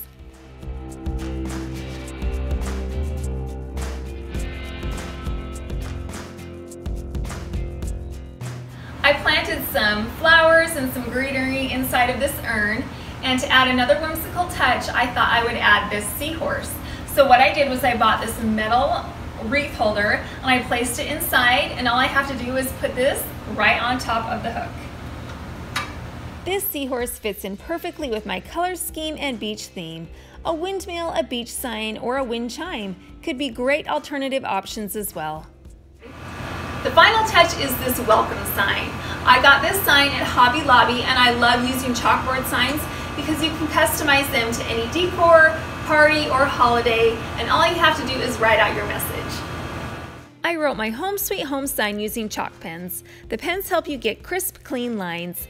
I also added a coordinating piece of fabric to tie my decor together. We're gonna start off decorating with a blank table, and I have these boxes because I want extra height and dimension on my table. So before I put my tablecloth on, I'm gonna put these boxes where I know that I want extra height. The variation in heights gives your table interest and dimension. It's important to add the boxes first so you don't have to backtrack after the tablecloth is already in place. We're gonna start off by placing a neutral tablecloth down, and then we're gonna top it off with this fishing net that I got at Hobby Lobby, and it will set the scene perfectly.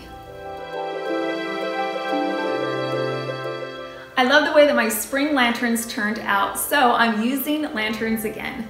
These galvanized lanterns are perfect for my summer decor. I've added some driftwood and shell garland, and then on top I put some ribbons in sandy tans and coastal blues, and then in the center I have these shells, and I think it looks fantastic.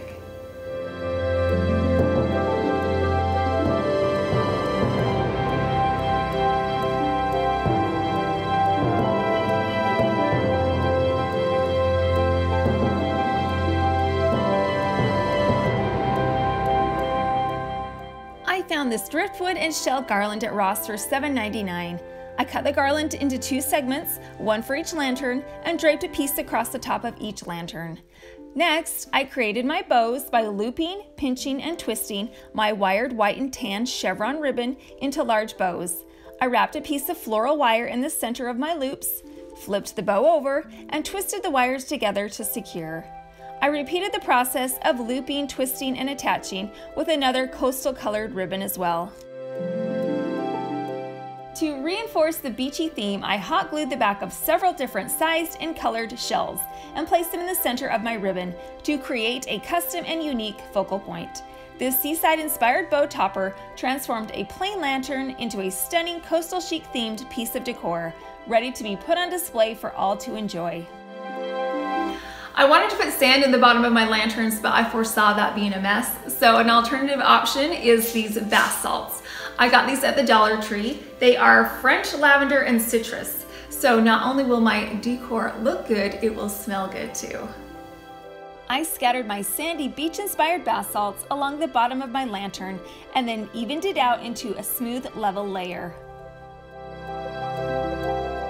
I'm going to put these flicker flame candles inside, and they're on a timer so they'll come on automatically every night. And then I'm also going to add some shells. The candles provide a soft glow that gives our table warmth and ambiance, and the added light illuminates the shells below. Do you want a piece of seasonal decor but you don't have one? That's no problem. By adding extra details to a plain piece of decor you already own, you can transform your original decor into a custom piece of summer decor. I found these glass orbs covered in fish netting at Ross for $6.99. I saw some similar ones on the Pottery Barn website for $29.50 a piece, so I feel like I got a great deal. And I haven't seen them very much, so I feel like it's a unique piece. And they're classy and elegant with the glass, and they'll fit in perfectly with my coastal decor. I'm placing my glass orbs in the center of my table and staggering the heights. I'm placing one higher by setting it on top of a nautical themed box. The next piece I'm going to add to my tabletop decor is this captain's wheel. I got it from Hobby Lobby and it's the perfect color. It's neutral and it'll fit in nicely with my neutral tablescape. It's also a larger piece, so it'll add extra height to the back. Placing the captain's wheel in the back gives extra height without blocking any decor pieces. It also adds another whimsical seaside touch to my tablescape. I knew I wanted a statement piece, something that would really stand out and that I could use for years to come. So I decided to make a gold string art anchor. To create my anchor, I have a large wooden plank, gold jewelry cord, 1 1/4 inch finishing nails, and paper to trace out my anchor shape. After creating and cutting out my anchor template, I placed it in the center of my plank for a guide. I used a ruler to mark where I wanted to place my nails. I placed them every 1/4 inch. I hammered the nails into my board around the entire perimeter of my anchor.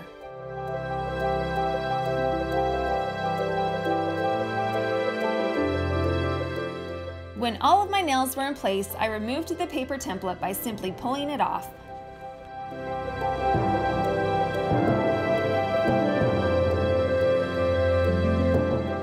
Now it's time to weave our gold cord back and forth along the anchor.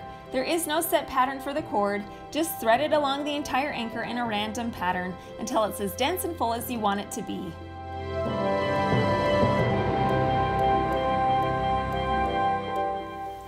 I weaved this nautical rope through the gaps in the nails, just throughout the entire length of the board.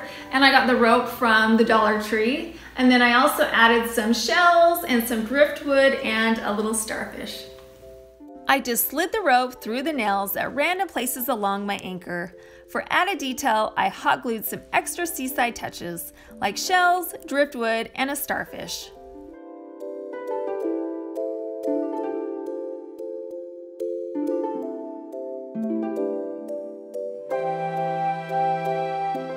I will say that this took me a long time to do. Between hammering in all of the nails and weaving the thread, it took me a couple of hours.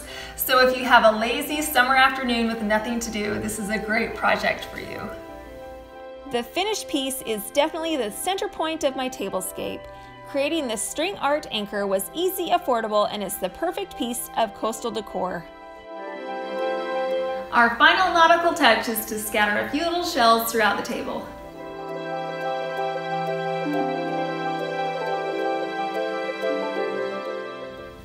This coastal theme home decor makes me love summer just a little bit more. I'm so happy with the way that the final look came out. Instead of combing my yard for sticks or searching the closet for wire hangers, I had the idea to make my own roasting sticks so I can store them and use them over and over again. These roasting sticks will be a fun one-of-a-kind addition to your next s'mores party, so let me show you how I made them. I got 2 3-foot-long by 5/8 inch wooden dowels from Michael's, and what I did was I took my power tool jigsaw and I cut it into 3 1-foot segments. I measured out 1-foot segments and taped off the areas where I was going to cut with painter's tape, which helps prevent splintering. With a Sharpie, I marked lines around my dowel so I would have a guide to follow when I was sawing. I cut along the line with my jigsaw to create my segments. Don't worry, the camera was zoomed in and everyone was a safe distance away from the blade. Next, I got out my drill and I drilled a hole into the center of each one of my wooden dowels. With my Sharpie, I made a mark in the center of my dowel so I had a center point reference. With a 5/8 inch drill bit, I drilled a hole in the dowel and went down about 3/4 of the length of the drill bit. Now the handle of the roasting stick is prepped and ready for the skewer. I got these fork skewers at Walmart. They were in the camping section and they came in a set of 4 for only $1.88. Some alternative options to use instead of these fork skewers could be kebab skewers or pieces of thick gauged metal. These skewers are pretty short and I want my kids to be as far away from the fire as possible. So adding extra length to the end and a non-heat conducting handle was an essential measure that will give this mama a little more peace of mind. The handles on the end of these skewers are too wide to fit inside my wooden dowel. So what I did was I took my jigsaw, since this is a power tool challenge, and I cut it in half. Now if you don't have a jigsaw, you could use some needle nose pliers and just push them together to thin them out. I used a metal cutting blade to cut through the center of the handle. Now these skewers will fit inside the wooden dowel. After I put my skewers into the wooden dowel, I used E6000 to glue it together. This is a great glue, it's really sturdy. If you don't have this, you could use some super glue or some liquid nails. Either one of those would work. You can purchase E6000 at most craft and hardware stores. I put a dab of glue in the bottom of the wooden dowel first and then inserted the metal skewer. I pushed it in firmly until the skewer was pressed up against the back of the hole. I added extra E6000 until the skewer was completely encased in glue. Then I let the glue dry for several hours. Now it's time to add a little pizzazz to the handle of our skewer. What I used is this white copper metallic spray paint. It actually looks like rose gold. And then with the alternating stripe, I'm going to use this white craft paint. I evenly taped off my stripe design with painter's tape and then sprayed the white copper paint thoroughly on the top side of the wooden handle. After 1 hour of dry time, I flipped the skewers over and painted the other side. Then I placed them in a bucket so they could dry evenly and so the paint wouldn't smudge. After I spray painted on the white copper paint, I let it dry for about 2 hours before removing the tape. Then I taped back over the top of the white copper paint and then I painted this exposed area white. Letting the paint dry completely before removing the tape helps your lines remain sharp and crisp and cuts down on the paint seeping through. After taping over the dried copper paint, I used a sponge brush to paint the white craft paint on the exposed area. Then I let it dry overnight before removing the tape. In order to remember whose roasting stick is whose, I decided to put various cookout words on the handles. That way, each guest remembers which stick is theirs. Ooey gooey, yummy, toasty, roasty, and s'mores are the words I chose for my skewers. First, I traced the word out with a pencil, and then I went back over it with a Sharpie permanent marker. You could also label them with names or paint them in various shades of your favorite color. I decided to do my own s'mores station. What I added was a variety of chocolates. I have regular milk chocolate, peanut butter cups, and some cookies and cream chocolates. I also have a variety of cookies. I've got the regular graham crackers, I have some shortbread striped cookies, and I also have some fudge covered graham crackers. Have fun creating your own s'mores station. Pick your favorite cookies and chocolate bars, add toffee bits, caramel sauce, or Nutella. You could even create a s'mores menu, showing different ways to combine cookies and toppings to make a unique flavored s'more. I decided to use just plain large marshmallows, but there is such a variety of flavors and shapes nowadays, you can really go wild. I assembled my own fire pit. I got these buffet warming canisters at the Dollar Tree, placed them in a divided box and put some rocks around them to hold them in place and act as a heat buffer. I incorporated a chalkboard banner, and I also used a chalk marker to write a fun message that goes along with the theme of our party. I hope you enjoyed this DIY power tool roasting sticks tutorial. I'm so excited to make s'mores and I think we should get to it. So grab your DIY roasting stick and gather your friends and family for an evening of ooey gooey fun. Whether you're in the backyard hosting a s'mores party for the neighbors or enjoying a quiet evening with family, this sweet station is a perfect choice. So grab a cookie or two, a toasty marshmallow, and make the most out of time spent with loved ones. I hope I showed you everything you need to set up a s'mores bar your crowd will love.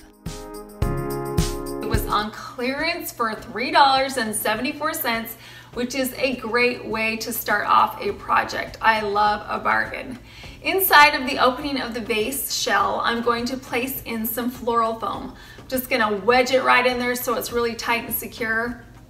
To the top of the foam, I'm going to add some reindeer moss. I like to use moss over the foam because if you do see through the succulents or whatever flower you happen to be working with, I personally like to look at moss as opposed to the foam. So I am going to be putting reindeer moss over the top and I'm going to be securing the moss to the foam using floral pins. The succulents that I'm using for this arrangement are from the Dollar Tree. They had such a nice variety of sizes and shaped ones there, and you can't go wrong with spending $1 per succulent. So I started with the longest stemmed succulent first. I placed that at the top, and then with these other smaller ones, they came in a pot. And so what I did to get those out was I just kind of wiggled them a little bit and they just popped right out.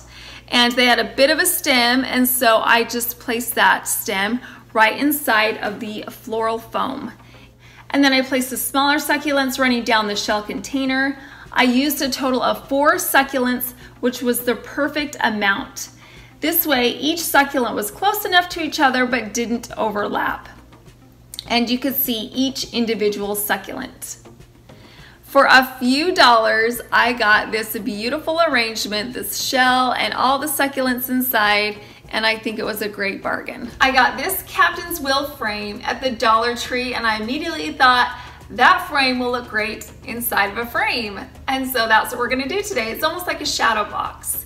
So the first thing that I did with this captain's wheel was I decided I wanted to stain it. So I used a Min-Wax walnut shade. I got a sponge brush and I brushed that stain over the top of the circle backing first. I placed the stain on it evenly, and then I got a paper towel and I wiped off the stain.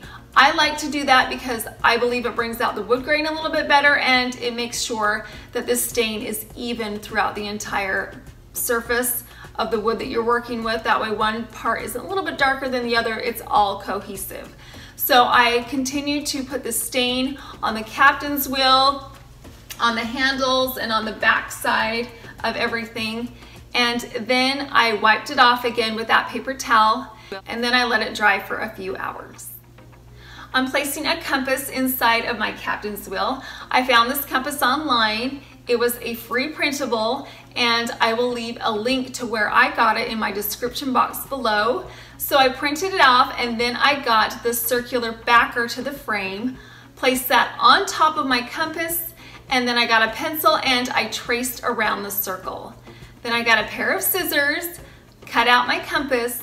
To embellish my captain's wheel a little bit further, I'm going to add some gold lane cord to each of the handles. I got this lane cord at Michael's in the jewelry section. I got a dab of hot glue and I placed that on the back of the handle, put the end of the lane cord in the hot glue, and then I began to wrap it around the handle. I did it about 10 times, and then I cut it off, added another dab of hot glue, and I pressed the lane cord into the glue, which secured everything together. And then I continued to do it to each one of the handles. And then I placed that compass inside of my captain's wheel and placed the backer on the back. Now that my captain's wheel is finished, I'm going to place it into a larger frame that again is from the Dollar Tree. But before I do that, I'm going to place some scrapbook paper behind as a backer. I love this scrapbook paper. It's the perfect selection for this piece. It looks like water, and I just love the sparkles that it has on it. It adds some extra dimension. What I did was I took the mat out of the frame, I placed it on top of my scrapbook paper, I got a pencil and I traced around it, and then I cut it out. Then I got my captain's wheel, I added some hot glue to the back of the captain's wheel and pressed it firmly into the center of the scrapbook paper. Now that everything is glued together and finished, I could put it all back into the frame. I love the way that this turned out. It looks like an expensive piece from a department store. And the only money that I spent was $1 on the captain's wheel. I had everything else. So for $1, I am a happy camper. My next project is a look for less. I found my inspiration piece on the Pottery Barn website. It was these wooden link objects.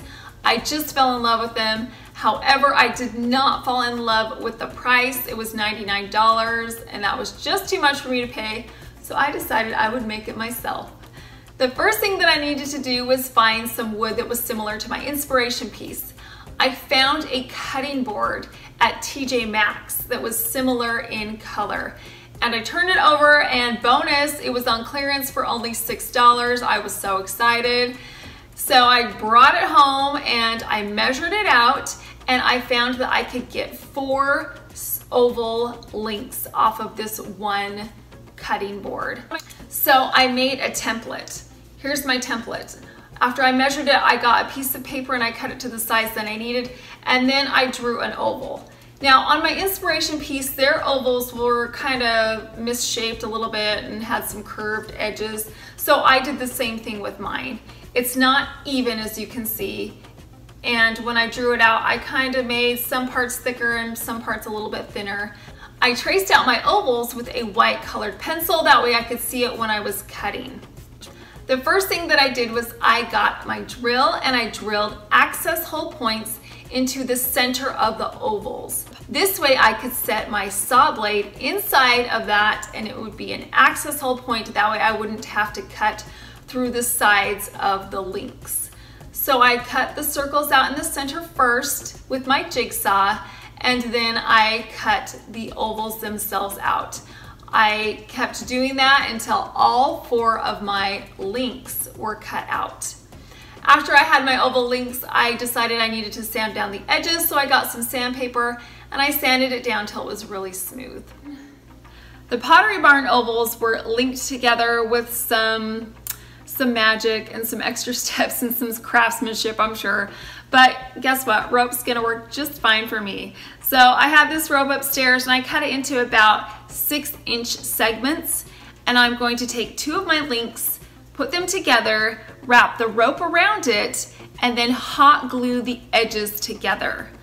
I repeated this 3 times to link all 4 of my wooden ovals together. The final thing that I'm going to do to my links is I'm going to add some coconut oil to seal up the wood and to bring out the wood grain. Now I did these 3 links last night and I left this one for you guys to see the difference. So I just have plain old coconut oil. You can get this at the grocery store, pretty much anywhere. So I'm just gonna take, take a little bit. I'm gonna put it on my paper towel, and then I'm just going to rub it along the surface of my link, all over the wood. Can you see? I don't know if you can see the difference. I'll try and zoom in a little bit, but it just makes it look so much richer and so much nicer. It really enhances the color of the wood, and it makes it so the wood grain is so much more visible, and it's a good way to seal up your wood too. These nautical links turned out beautifully, and the only money that I spent was $6 on that wooden cutting board. I had the rope and the hot glue and everything else, so that's a big savings from the $99 Pottery Barn look. Now, I really love the way that they look for summer. However, this is something that I could display all year long on a coffee table or on a shelf or in an office on a desk. Since we drilled, sawed, and sanded on that last project, this project is going to be a lot easier. We are going to make a beautiful nautical centerpiece. I'm going to start off by using this glass container. It's rectangular and I got it a few years ago at Home Goods and it was $6.99. Inside of my glass container, I'm going to add about 2 cups of sand to the bottom. Just lay down a nice bed of sand. Try and get it all in there. Okay, just gonna shake it around. Get a nice smooth surface on the bottom. Okay, so I've got sand, and then I'm gonna add these shells. Again, these are the shells from the Dollar Tree. I really love using them. They've got such a wide variety of sizes, shaped and colored on these shells. So they're gonna be so pretty on top of the sand. Again, I'm just gonna lay these out evenly until the entire surface of the bottom of my container is covered. Okay, to the back side of my vase, I'm going to add a palm frond. I got this from my yard. I live in Florida. I love living here. So this was easy for me just to get. However, if you don't have access to a fresh palm frond, you can just get an artificial one at Michael's or any place that florals are found. So I'm just gonna place that in the back, and then I'm gonna add in some water. I'm gonna do it really slowly because I don't want to upset the sand and move the shells around. So I'm just gonna start off really slowly at the first, and then I can add it in a little bit quicker. I'm gonna fill this up until it's about 2/3 of the way filled. And also, as time goes on, the sand that we kind of broke up, that is kind of floating around in the water, it will settle. And then to the top of this, I'm just gonna put in some floating candles. And that's it.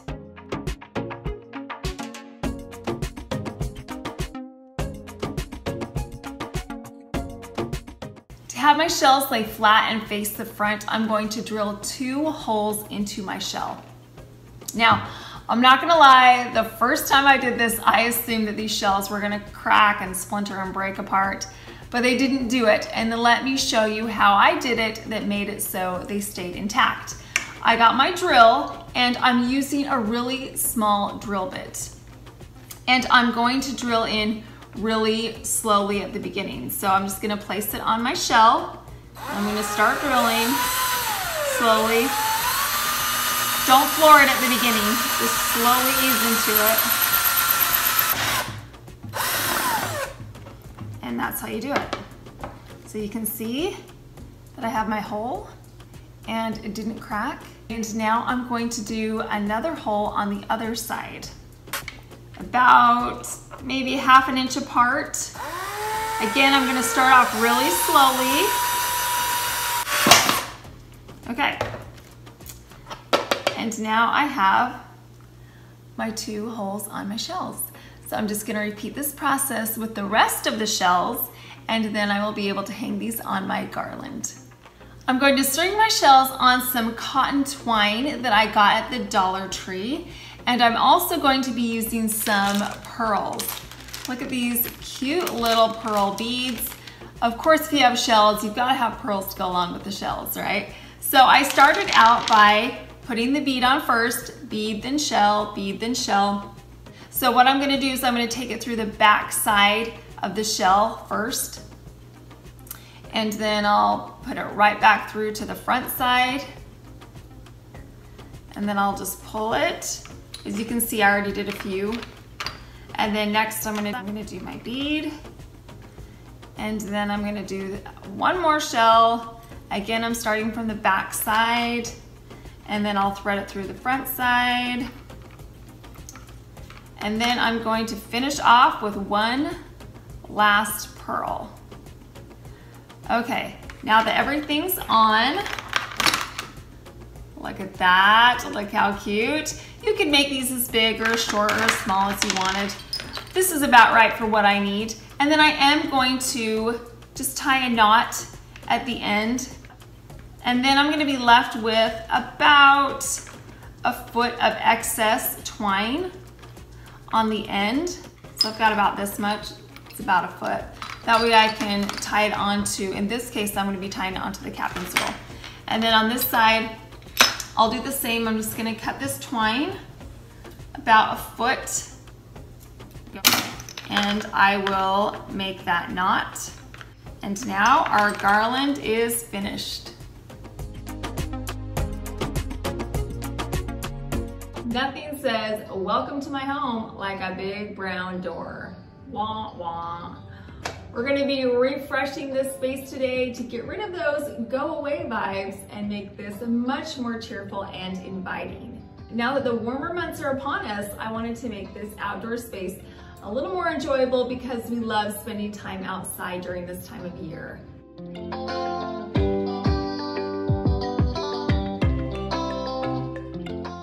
So in order to do that, we're going to first of all address this front door.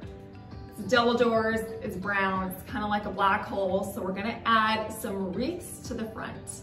I'm going to make these wreaths with some Dollar Tree forms. I wanted to add a gold accent to my wreath, and I thought changing the greenery or adding some gold to the leaves would be a great idea to do this. I purchased a stem of magnolia branches at Target. I pulled the leaves off of the stem to get individual leaves.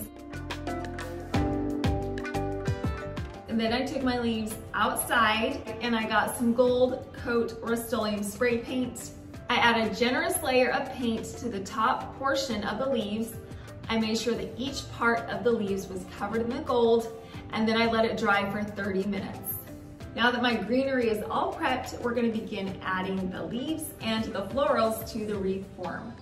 I purchased some burgundy and copper colored hydrangeas and roses at Hobby Lobby.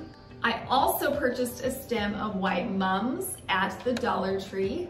Now the reason why I'm going with this color scheme is because I don't change my wreaths with the changing holidays and seasons. I like to put one wreath out and let it cover a couple of months. So by using this color scheme, it will be able to last me throughout the entire summer and even into fall. Back to the wreath, the first thing that I'm going to do is add a stem of cream flowers. I'm going to curve this long stem so it mimics the curvature of the wreath. Next, I got some floral wire and I cut a 6-inch segment and I wrapped it around the stem and then around the wreath form and twisted the wires together to secure the flowers to the wreath. I added 2 segments of floral wire to the stem so it would be securely attached to the wreath form. Next, I added my hydrangeas. I put one at the top. I tucked that stem into the wreath form. Then I got a segment of wire and wrapped it around the stem to secure it to the wreath. On the exact opposite side of the top hydrangea, I'm putting the lower hydrangea. Again, I'll just tuck that stem into that wreath form and wrap it tightly with the floral wire. In the center, I added a burgundy rose, tucked it in, and I added that floral wire to make sure that this rose wouldn't twist around once it was on the wreath form. Next, we're gonna move on to the leaves. We're gonna take those large hydrangea leaves and the gold magnolia leaves, and we're going to hot glue them to the wreath form. I added some hot glue to the back of the leaves and I pressed them up against the wreath form. I did this several times around the wreath until I got the look that I wanted. We're gonna pause for just a second and we're gonna add these wreaths to my door because I was looking at myself in the camera and I'm standing in front of a big brown door and it's not that pretty. So we're gonna add these. So these can be my backdrop as I continue to talk about how to make my wreaths. All I did was I added some command hooks to my door. I like using command hooks because you can take them off and move them around and you haven't done anything permanent.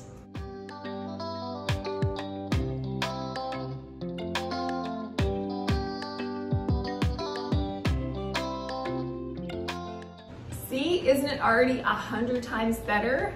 Now we're gonna personalize these wreaths by adding a gold bow and a monogram bead to the tails. I purchased this gold ribbon at Michael's. It's actually Christmas ribbon, and I got it after Christmas for 70% off, so it was a great deal. I took my ribbon and I looped it twice to get a bow shape. I cut a segment of my floral wire long enough so that I could wrap it around the center of my bow, but be prepared for adding it eventually to the wreath form. So I cut it longer, that way I had some excess wire coming out the back. I wrapped this segment of wire around the center of the bow and twisted it several times to secure the loops together. And finally, I cut the tails of the bow. I folded the bow together and cut the ribbon diagonally so I would get a V shape at the end of the ribbon.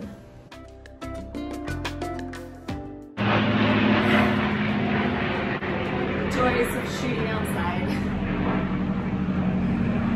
To create this bee monogram, I'm going to be using my Cricut Maker. My Cricut cut out 4 decals onto a white sheet of iron-on vinyl. I weeded the excess vinyl away, then I placed the bee at the bottom of the ribbon tail. I put my easy press over the top, set the timer for 30 seconds at 280 degrees, which fused the vinyl to the ribbon. I repeated the process with the remaining 4 tails to get my 4 monogrammed bees. And then I attached my ribbon to the center of the wreath by taking that excess wire and wrapping it around the wreath form and twisting it in the back. Now it has to hang by something, so I added a white ribbon to the top. I cut a segment of ribbon, wrapped it around the top of the wreath form, and then tied a knot tightly. And then I trimmed off the tails. And at this point, I just rotated that ribbon so that the knot was hiding in the wreath form. And that way you couldn't see it. Once this first wreath was done, I moved on to the second wreath. I repeated the exact same process. However, you can tell that I did a mirror image on this side so that things would be on the opposite side. I like doing that because I have double doors. It adds a little bit more interest to it. What a difference these wreaths made to this front door. The colors complement the color of the front door. They also add some great interest. They look so classy. And if you come to my house and you see the monogram bee, you'll know that you're at the right spot.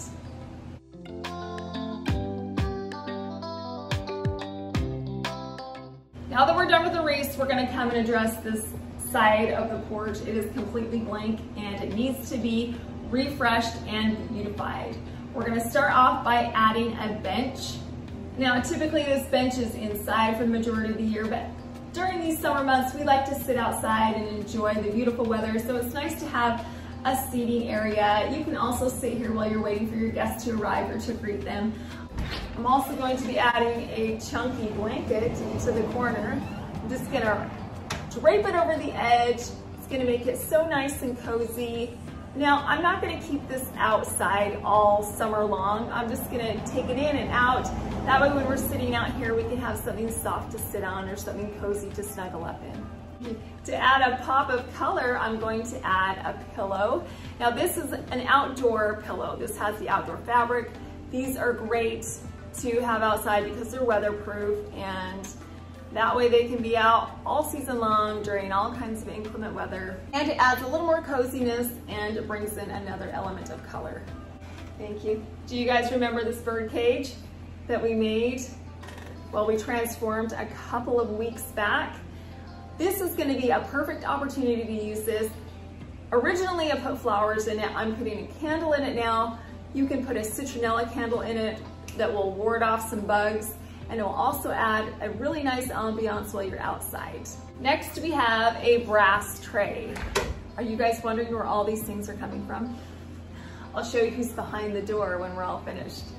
But we're gonna put a big brass tray down so that I can add some refreshments to the top. To the tray, I'm gonna add this pretty beverage dispenser that I purchased at Target. I have some glass mugs, and then you've got to be able to snack on something. So I have some fresh strawberries that also add a pop of color. So if you're wondering who is handing me things behind the door, it's this guy. I love having twins. They are such good boys. Not many teenagers would want to hand their mom things out of the door for a porch refresh. So thank you, boys. Well, we're all finished. What do you think? It was a lot of fun to give this space an update and a refresh. I hope you got some inspiration or some ideas today so that you could feel like you could refresh your outdoor space for the warm upcoming season that is ahead of us. As always, I appreciate you stopping by. Thank you so much for watching.